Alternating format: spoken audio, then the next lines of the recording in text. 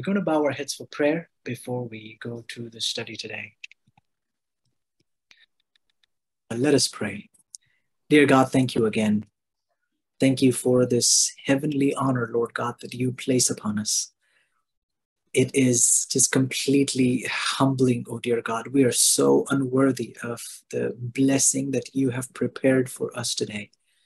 Lord, as we turn our hearts to you, as we listen to your voice, as we are invited to walk in your presence, as we behold your righteousness and your holiness, we pray, mighty God, that our hearts would truly be humbled. God, that we would recognize the times we're living in and the truth that is demanded of our lives, the commitment and the perseverance and the surrender that you demand of your people, Lord, in these last days.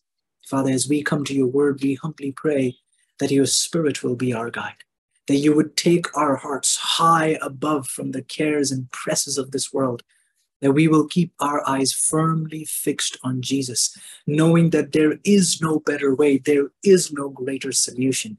Jesus is the way, and he's teaching us his way in the sanctuary. Thank you for how far you've led us in this marvelous study, Lord. And we just plead with thee that you would continue to take us deeper and further still as we sit at your feet. We're claiming your victory and an empowerment of your Holy Spirit by faith in Jesus' name. Amen. Amen.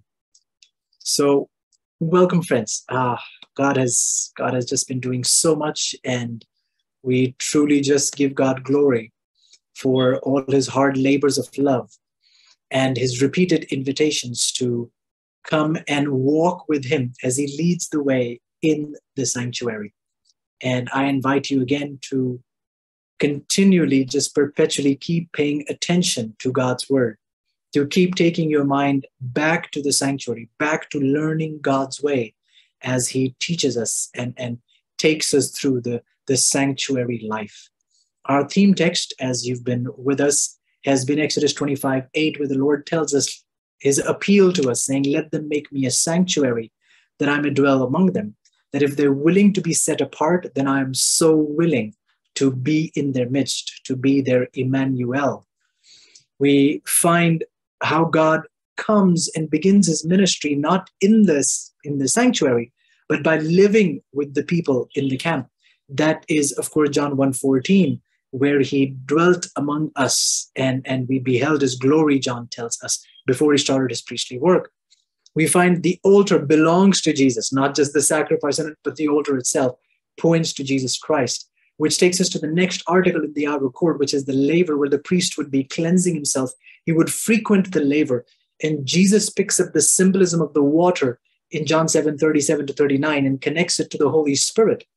And so the cleansing that the priest was receiving through that literal water, God is inviting us to receive the cleansing through the empowerment of the Holy Spirit, who seeks to keep us cleansed with that renewing and refreshing. We then enter the holy place, and we find out how God has given us these three legs in our Christian experience: the experience of Bible study at the table of showbread, the prayer life represented by the altar of incense, the candlestick representing our witness, our shining to the world. And God is wanting us to check these legs. A Christian has these three legs, a tripod of holiness, that God wants us to make sure these legs are erect, they're firm, they're strong, so that we can be growing in our Christian experience. That has brought us to this final phase of this final experience, this final compartment of the sanctuary, which is the most holy place, where the Ark of the Covenant is, and the high priest enters there on the Day of Atonement. And it is the Day of Atonement that we're taking a look at. We've looked at the articles inside, the golden pot of manna, Aaron's rod that had budded, the 10 Commandments. We've studied the mercy seat. I mean, these are beautiful subjects we've looked at. We've also looked at the Day of Atonement a bit, looked at how there were two goats that were brought. One was for the devil, one was for the Lord, how the blood is sprinkled 7 times, representing how Jesus had bled 7 times, and his sacrifice, the blood that he has shed for us, is more than enough. 7 drops, number representing completion. He has completely paid the price and seeks to deliver us and give us victory. So just beautiful, beautiful themes. Today, though, we're going to go study a little bit deeper. As we look at the Day of Atonement, we recognize it was a yearly experience. Every year, once a year, it was an annual service known as the Day of Atonement. Now, it was the day of cleansing as well as the Day of Atonement, also better known as the Day of Judgment. The experience was that Israel would bring their sin through those animals. The blood would be taken, sprinkled on the veil, and as blood was sprinkled, the stains would stay there throughout the year. On the Day of Atonement is when the sanctuary, as Daniel 8:14 tells us, the sanctuary was cleansed. It was purified. It was a judgment day, and those who had brought their sin, follow closely, those who had already brought their sin to the sanctuary, their sins were being cleansed and forgiven. If you had not, you would be cut off from your people. So this was very significant, a very sacred time for all of Israel. The reason why we're paying attention to this is, friends, because Daniel 8:14 tells us that unto 2,300 days, and then the sanctuary shall be cleansed. We see that the 2,300-year prophecy comes to an end in 1844. And that's when we recognize that cleansing has begun. When the cleansing happened in the sanctuary, that's also the Day of Atonement, also the Day of Judgment. It is only on the Day of Atonement that the priest moves from the holy place to the most holy place to partake of the judgment experience.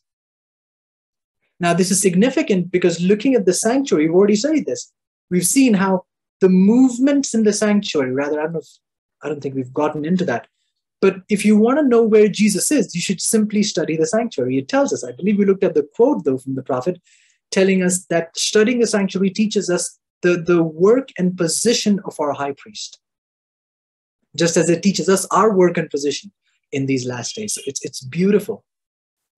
So we recognize after 1844, after 2,300 years, we find that the high priest enters into his priestly, the experience of judgment, the cleansing of the sanctuary.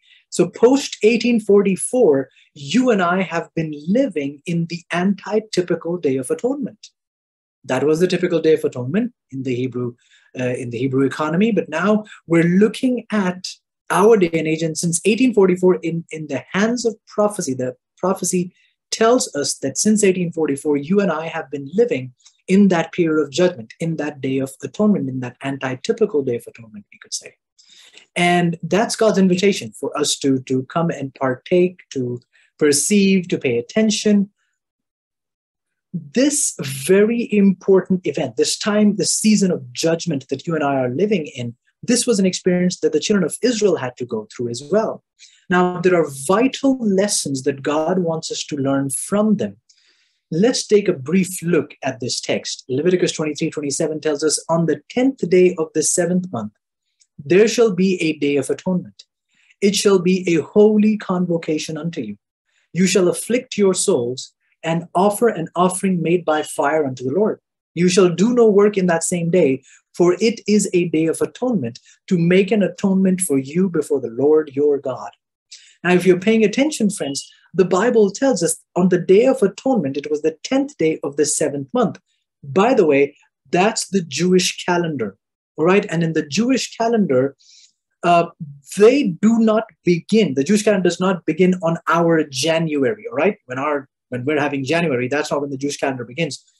And I'll explain this a little bit. In Exodus 12, if you read, this is the time when God delivers Israel from Egypt. And as God takes Israel out of Egypt, God tells Israel, today that I deliver you, this is the day you will start counting the year from. Let me, in fact, give you the text there. If you're with me, let's just quickly go to Exodus chapter 12. And we can start reading from verse 1. Yes, Exodus 12, verse 1. God is going to let them experience the Passover. He's going to deliver them. So notice what he says. Exodus 12:1 says, the Lord spake unto Moses and Aaron in the land of Egypt, saying, this month shall be unto you the beginning of months. It shall be the first month of the year to you. So interesting. As he's delivering them from Egypt, he says, this month will be the first month. This will be the first month of the year to you. Today that I deliver you, this is from the time when you will start counting the year. Now, when you compare it to our modern day Gregorian calendar, we recognize that that first month, also known in the Jewish calendar as the month of Abib or the month of Nisan, these are the Jewish names for that month. which was the month of the Passover. It's interesting that that month of Abib actually is somewhere around our March. Somewhere around our March is when their month of Abib, the first month of the Jewish calendar, actually begins. Why this is important is because then the seventh day, the 10th day of the seventh month actually comes down to our 10th month and the 22nd day. The 10th month is October and the day is 22. So 22nd October. Maybe you are more familiar with that date. In 1844, that's what the brethren were looking forward to. They had not made up this date. They were following the Jewish calendar. They were following the Jewish typical Day of Atonement and compared it to the present day calendar and found out what would be this right time, what would be the day, what would be the 10th day of the seventh month in the present calendar. So that's how they came to that.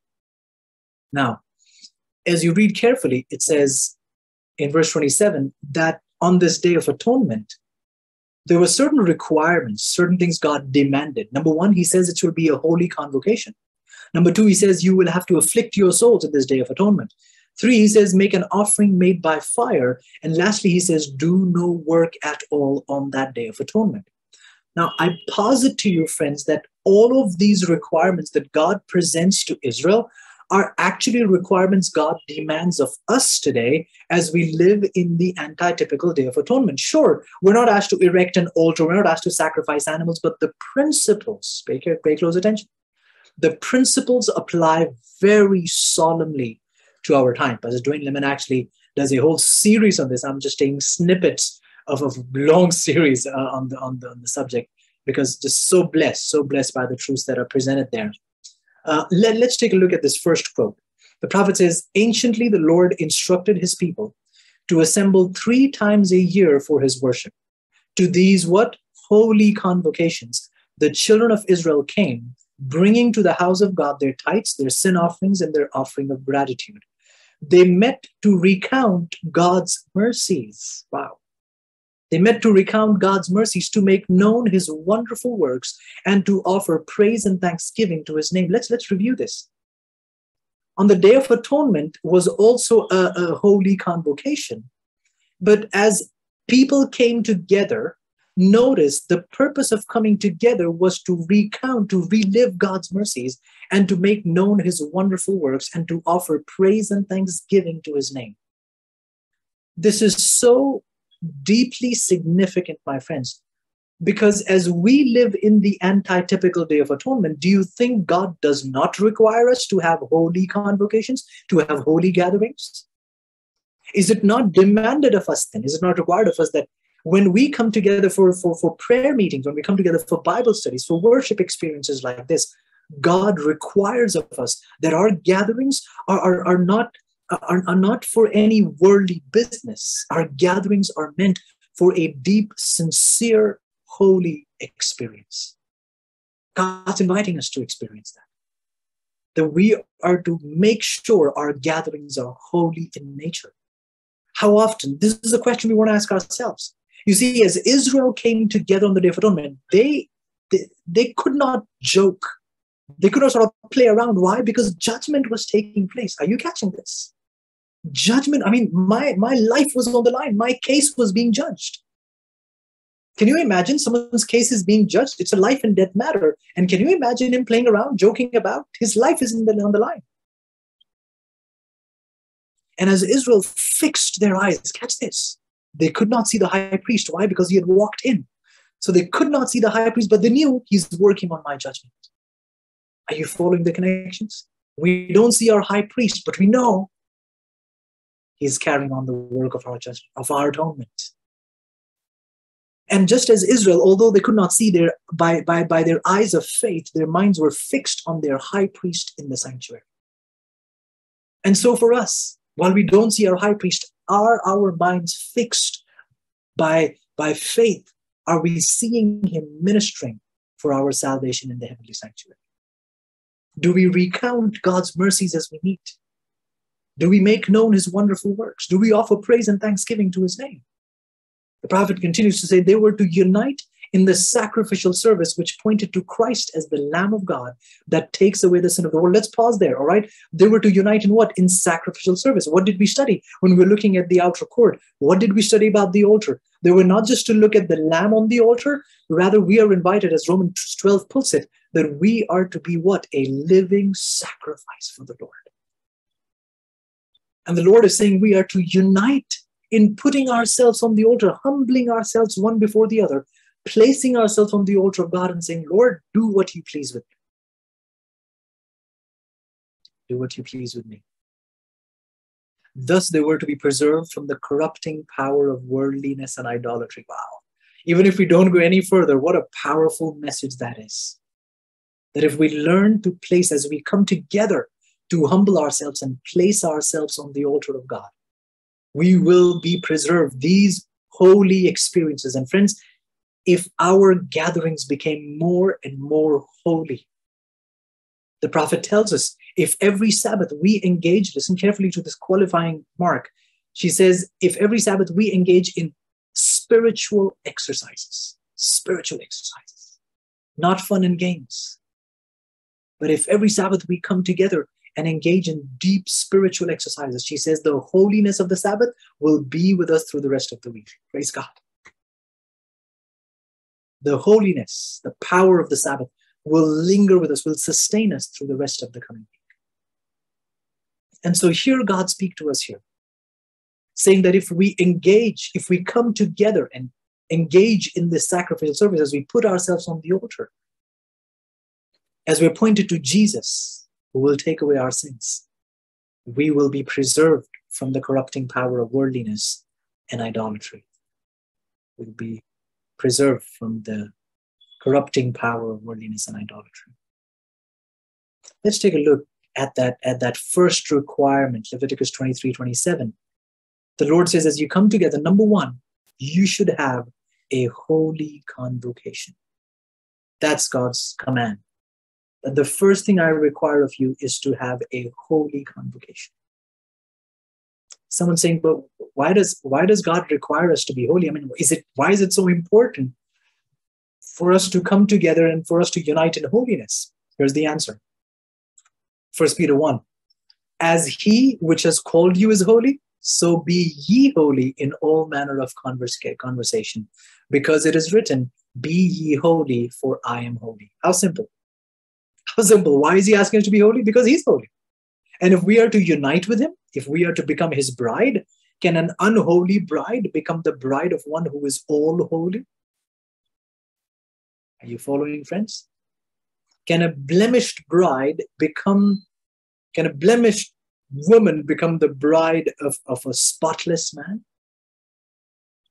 And so what is God doing? God's inviting us to cleanse us, to purify us, to prepare us for that eternity with himself. So he says, you be holy because I am holy. And this is not a challenge. He's not saying do it on your own. No. If I am holy, I will be your holiness. I will teach you. Christ is our righteousness, the Bible tells us. Someone says, I like that.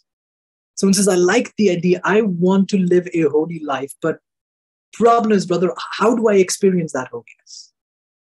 Often we talk about the what and what. We don't talk about the how. This is what is needed. We get it. But how do we get there? The answer comes to us in the next verse. It's so beautiful. He who has called you is holy. Be ye holy in all manner of conversation, right? In other words, in every conversation, holiness should be spoken of. Holiness should be felt and experienced. Be holy because he is holy. That's God's command, his requirement, his demand. But God, how can I experience this holiness? The answer is so simple. Verse 17 says, if you call on the Father. Isn't that beautiful? Isn't that simple? Be holy, for I am holy. Lord, how do I get this? Just call upon the Father. If you want to taste that holiness, it's that simple. Just call upon the Lord. My life is blemished and stained. I've tried to clean myself, but to no avail. God, how do I experience? How do I taste the beauty of righteousness in Jesus? Lord says it's simple. Just call upon me and I'll be there. Isn't that what the Bible says? Call upon me and I'll show you great and mighty things that you don't even know of. The prophet said there's 1,000 ways for God to provide for us that we know nothing of. If we but call on the Father. And let us stop trying to connive a plan on our own to make ourselves holy, because we can't make ourselves holy. It's so simple. It's the Lamb that takes away the sins of the world, not you and I. We don't have the power to remove sins from our life. It's the Lamb that has the power to remove these sins. Just call upon the Father. It's important. Question is, so God says we ought to be having holy convocations, right? Someone says, well, that's important. And so yes, so maybe that means God is saying every time we come to church, we should come together in holiness, right? We should just have holy convocations just there. Truth is, friends, you can't have holy convocations if the only time you partake of holiness is in the church. Let me say that again. You can't have holy convocations if the only time you seek holiness is when you step into the church, when you step into that gathering. If that's the only time you're seeking holiness, you won't get it. You won't experience that power, that potency. No. This intermittent seeking is not going to work. Holiness starts at home. Yes. Let me say that again. Holiness starts at home. That's where it begins. And where there is no holiness at home, we won't be able to bring any holiness to the church. Holiness starts at home. God's inviting you and I, friends, to be partakers of that. How are our homes today? How are our homes today? There was a survey done among young people, and the question was asked, why do young people leave the church? Right? That's the question. Why are young people leaving the church? You'd expect them to say, oh, the music is not so good. It's not, upbeat like the rest of the churches. That wasn't the reason. They didn't say, oh, the sermons are boring. That's not the reason either. Could have been some percentage of the people answering that. But the number one reason was that young people gave for leaving the church. He said, it's because of parents. How strange, how shocking. Parents? Yes, the reason we've left the church is parents. And so I guess the question is, why parents? Parents go to church, so why did you stop going? So I guess it's pointed that the same parents who will be, before going to church, they're at home. And at home, they're talking about some church member. Oh, that elder, what does he think of himself? How dare he say that to me? Or, why wasn't I given that position? Or I can do a better job at that work. All kinds of that things, all this hatred and malice, right before going to church on the Sabbath. And then they see the same parent, shouting perhaps at the spouse and angry and upset. And the moment they get to church, that father meets the same elder who he was talking bad about, meets that same elder, shake hands, oh, elder, happy Sabbath, so good to see you. Children saw that and it's like, whoa, what? He was just saying this behind his back, and look at you, how they're such great friends. They see the mother perhaps saying something about the head deaconess or one of the sisters in church, some brother in church. But then mother also coming and shaking hands and putting up this smile, while a while ago they were upset at each other. Shouting at the children for being late getting to church. Themselves unhappy in their marriage, fighting, but when they come to church, oh, they present themselves such a loving couple.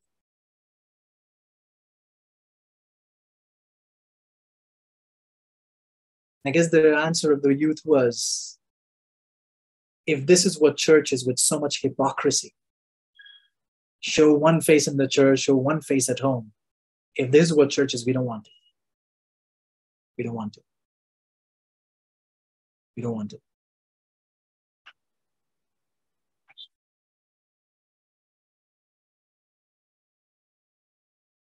Holiness begins at home, friends. And as a family, we are to partake of holiness so that we can carry that same holy atmosphere to the church. The prophet tells us, Adventist home, for parents, to neglect the duty of praying with our children is to lose one of the greatest blessings within our reach. Let's read that again. To neglect the duty of praying, it doesn't say praying for. No, that's different. It's one thing to pray for your children. It's another thing to pray with your children. The prophet says to neglect the duty of praying with our children is to lose one of the greatest blessings within our reach. One of the greatest helps amid the perplexities, cares, and burdens of our life work. To neglect this duty is to lose one of the greatest blessings. So how often, dear friends, how often do you stop your children and say, let me pray with you? Let me pray with you. Sure, they know you're praying for them, but how often do you say, please, can you give me just 1 minute, 30 seconds? Can you give me just that time? I just need to quickly pray with you. Can you please allow me to pray with you? Please allow me to pray with you. It's important, friends. As a child, myself, who has parents, I can tell you, I need the prayers of my parents. I need it. I need it.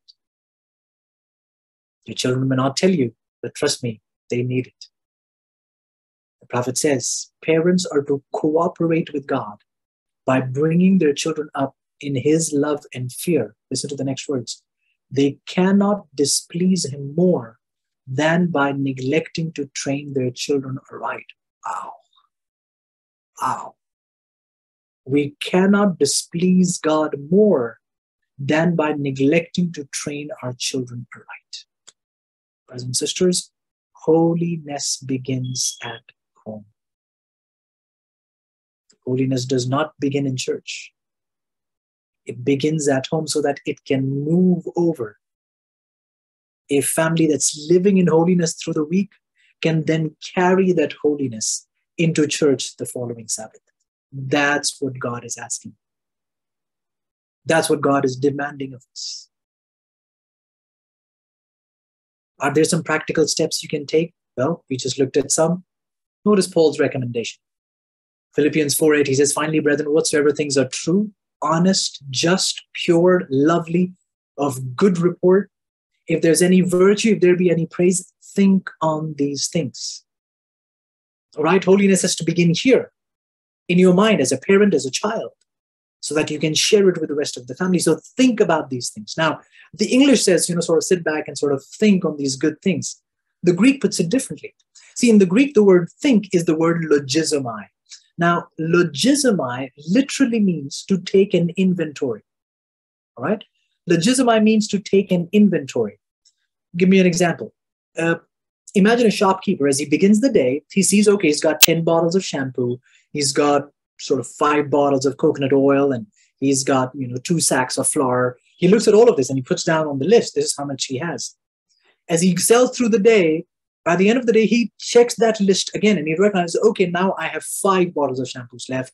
I have just 1 bottle of coconut oil. I have 1 more sack left. So he's checking what is gone, what needs to be replaced now. He needs to bring back the 5 bottles that have been sold. He needs to replace those. So he's checking what's missing so that he can fill up the supply. See, that's what Paul is saying.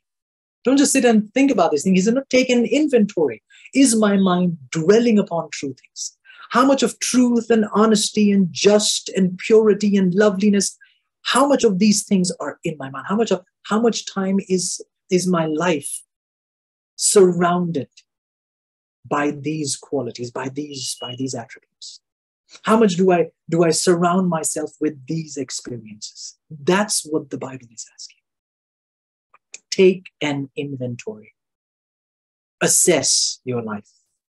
Check these things. Check these things in your heart. Check these things in your home. Somebody put it beautifully. Someone said, if you put this text in front of your television, if you take this text and put it in front of television, you'll never watch television. Let me say that again. If you take this text, whatsoever things are true, pure, holy, just, lovely, good report, virtue, if there's any praise, think of this, is watch these things. But if you put this text, there will be nothing there that you could watch, because just the content in all kinds of ways that it's projected. Holy convocation. Friend, holy convocations, holy gatherings have to begin at home so that we can start seeing them in the church. Did you hear that? Holy convocations have to begin with my family. As a home, we should be congregating in holiness so that we can start coming together in holiness in our churches. If there's no holiness at home, there will be no holiness in the church. That's just the first one.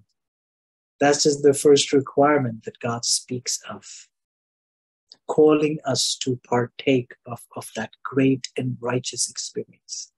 Let's take a look at just one more before we close. Leviticus 23 and verse 27, after God says you shall have a holy convocation. Secondly, he says you should afflict your soul. You should afflict your soul. Now, when you look at this text, what it really means is to not beat yourself up physically, but really means to abase yourself, to humble yourself. It's powerful. Here's what's interesting. If you come seeking holiness and come together in holiness, you can't be proud. You see how they both connect? He who is proud will never want to connect with others in holiness. Does that make sense? He who is proud will not want to come together with others in holiness.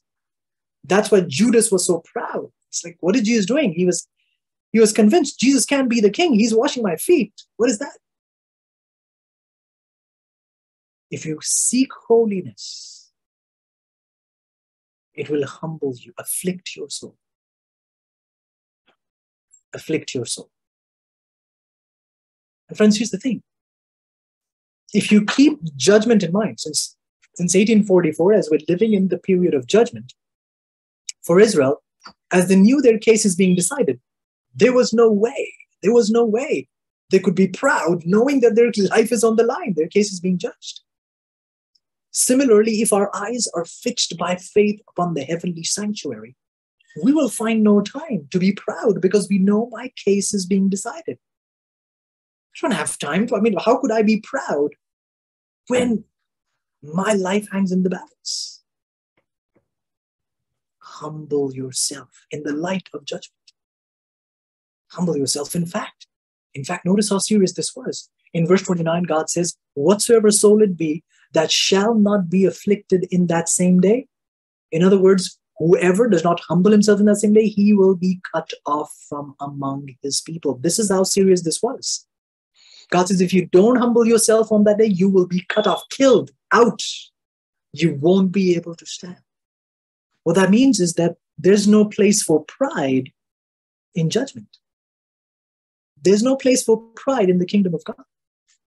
You cannot be a part of God's kingdom if you're still cherishing self, if you still think you're better than anyone else. There's no place for us there. Whatsoever soul it shall be that is not afflicted in that same day will be cut off from among his people. It's a true word, friends. It is a true word of the Lord. Let us learn to humble ourselves. Let us learn to seek his face. Friends, as we live in this anti-typical day of atonement, God invites us to come together in our homes and in our churches as holy convocations. God's inviting us to humble ourselves. There is no place for pride in the kingdom of God. Let us seek Christ, for when Christ is living within, pride will not be able to live with it. Seek Jesus, invite him afresh, and he will help us. Is there someone who wants to take this period of judgment more seriously and say, Lord God, I've been trifling with these moments. I should be fixing my mind upon the sanctuary, but my mind is too fixed upon the world, upon daily life. My mind should be fixed upon Jesus. If that's your desire, can I invite you, if you're able, to kneel with me as we pray? Let us pray. Dear Lord, we thank you for today.